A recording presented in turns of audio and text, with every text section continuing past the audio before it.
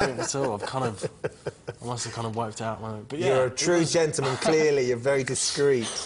But time for romance in this film is short-lived. So they're coming to the end of the battle. One of the great challenges for the actors at this stage is that they're fighting things that they can't even see.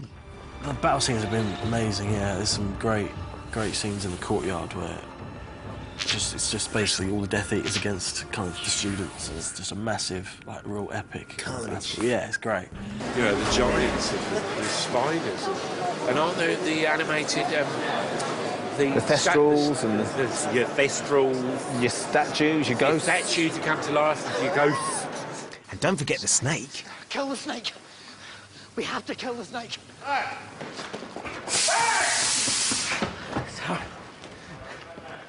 Did you get the snake? I've now said that line or variants of that line is all I say for the last 45 minutes.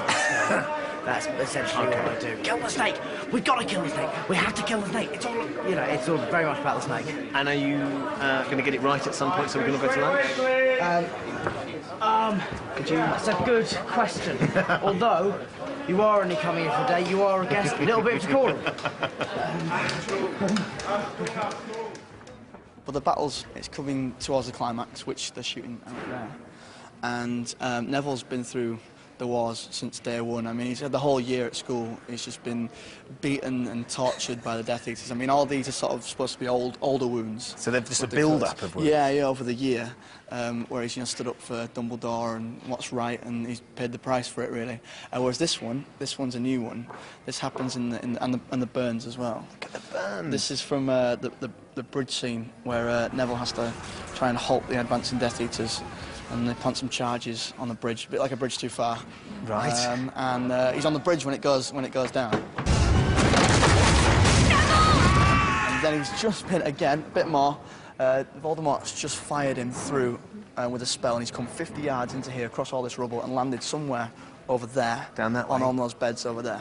Handy stretchers to land on. Yeah, exactly. Is it a comfortable fall? I think that's how he survived, with the stretchers. Okay. So he got up and... What have they got, in the world of magic and wonderful craziness, why have they got Second World War mattresses? I can't answer that. No. I can't answer that. But at least you survived. But yes, we survived. Yeah, so we're okay. And he gets up and then stumbles out here for the climax of the battle. I've seen you waving a sword about. And the sword of Gryffindor. Look, here it is. This is the sword keeper. Here we go. This is the sword of Godric Gryffindor. Can I have a You can feel? do, isn't it? Go for it. Oh, that's got a nice weight to it. It's pretty cool, isn't it? So do you get given sort of like sword fighting lessons? We had a few. Like, can you give me a tip? How am I holding it correctly? Is this? You're holding it fine, I guess. Okay. I mean, I'm from Essex, so I have some history with sword fighting. Okay, right. Well, I guess the main thing is to have a very sort of a firm grip on the sword for a start. Right. And then you block it. When it's blocking, so we're blocking spells. Yeah. We're actually sword fighting. Okay, so it's a bit. So like it has to be a very extravagant sort of. Go on, show me. Well, what we've been doing is sort of when we're blocking the spells, it's very sort of all the way up like that, and then blocking them away, really sort of. It's almost like a sliced backhand on a table tennis table. Exactly. Yeah, but with the sword. Slicing it that way. Talk me through what you're doing, because you and Rupert seem to be doing a lot of rolling around in the rubble. We are. Well, you see, we're being chased by a giant snake. Ah, right. We've been watching a lot of attempts to kill this snake today. We have. We keep failing.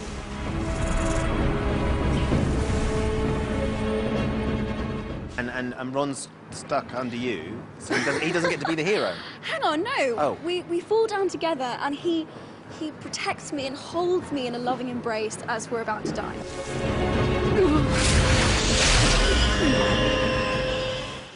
It's quite a tight space where we have to fall in, and we're holding hands as well. And we have to kind of fall, kind of romantically as well. So. Was that stage direction?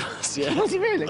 Well, yeah, she's got to kind of nestle into me, and it's quite cool. But So, is that something that you coordinate with Emma? Right, this is how we're going to nestle. This is how we're going to do it full romantically. yeah, because this is after the kiss, all this stuff. So we're kind of a couple now.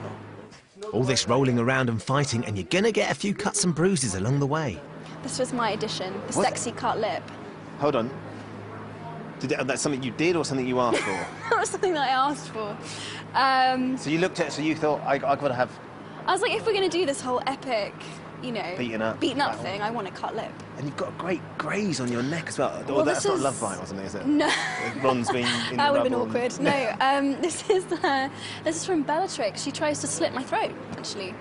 She's good like that, isn't she? Yeah, she's pretty mean. Yeah. I still find it incredible though, because looking at you, and I'm stood, you know, very close to you, and it still looks so real. So I know, the scar on your neck or the cut on your lip. It's funny because I forget. I wear it all day, and then I catch myself in the mirror, and I'm like, God, I look terrible. I look really bad. No, but it's fun. It's fun. Sounds good. So I'm off to makeup to get a little injury of my own. So Amanda, what are you going to do to me? So we're going to make you battle worn. Oh, okay.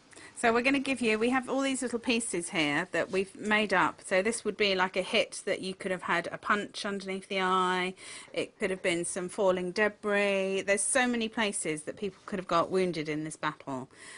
Majority probably from falling debris, from spells that the Death Eaters are putting on the castle. Okay. So we have a whole pizza box here of an array of different... I didn't know pizza delivery did this sort of thing. Bondo wounds. Yeah. It keeps them flat.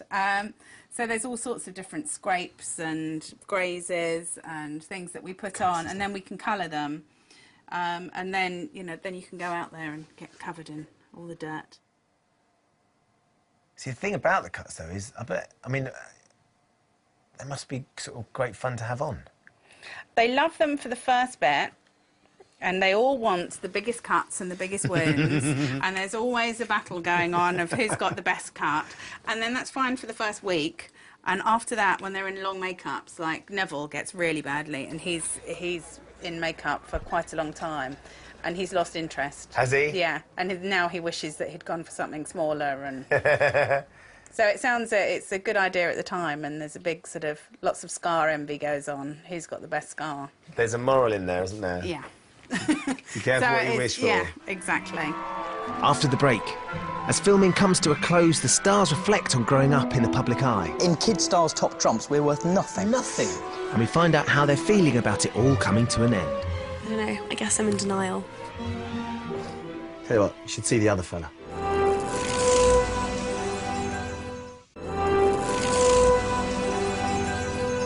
It's nearly the end for Harry, Voldemort, the good, the bad and the ugly who populate the world created by J.K. Rowling in that cafe at the end of the last millennium, which means it's nearly the end for us too. The young stars of the films have grown from children to adults before our very eyes and have actually spent more than half their lives playing their characters. What's that been like watching them grow up? Well, extraordinary, and they've great. It's been lovely, and a bit of a shock. You suddenly go, you know, like Rupert suddenly talking like this, and I remember Christopher Columbus saying he'd just been up in the cutting room, and they'd been done the invisibility cloak bit, and Rupert had gone in talking like this, and then, of course, they'd shot when he came out months later, and he'd come out talking like this. So they had to. He'd gone through puberty under the cloak. He had. Amazing thing happens in Harry Potter. I know, lots of people would like to go through puberty under a cloak, wouldn't they? It's such a difficult time. But when you see sort of clips from, like, the first one, The Philosopher's Stone, they're just so cute, aren't they? I'd forgotten they were like that. And now they're young men and young women. You can't help but feel maternal and seeing them grow up and thinking they're going out into the world now. It's like, it feels like that, you know, you feel sort of to protect them and a bit. So there's a bit of that feeling. I'd never say that to them. No. No, don't tell anyone. No. But from the very beginning, Dan, Rupert and I have been made aware that I almost feel like we were ticking bombs that the public just expected, you know, as you said, about this time, you know, around now, they'll be losing it. But I think it's a number of different things. I think it's the English film industry is very different from Hollywood. And I think this particular environment, the fact that we've had, you know, a solid base, Leavesden Studios, we've just been incredibly sheltered. We're not part of a bigger